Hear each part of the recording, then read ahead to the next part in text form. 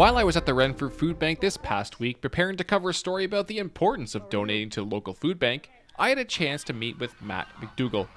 Matt runs a YouTube channel called 50 Ducks in a Hot Tub, where he farms ducks and duck eggs for charity. In fact, he donates 600 plus eggs a week to the Renfrew Food Bank. I raise ducks for charity, be it my meat ducks in the summer get donated to the homeless shelter in Toronto. We do about 1,000 ducks a year, and I have breeders, which is where my eggs come from, which all my eggs I donate to the Renfrew Food Bank, which is about 600 eggs a week.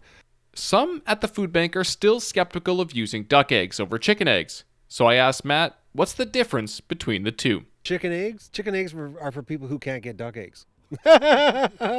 Once you've had a duck egg, you can't go back. They're much higher in protein. They have better cholesterol. They're much bigger. They're about 65% heavier.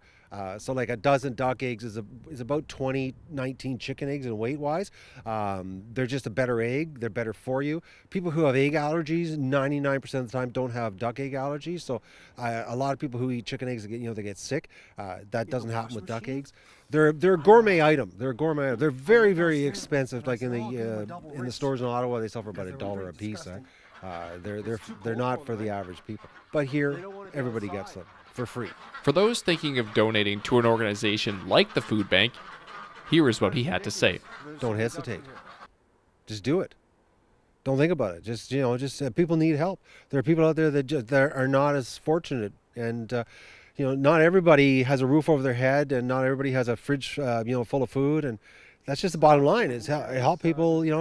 For Cogeco News in Renfrew, I'm Richard Levoy. Man, I never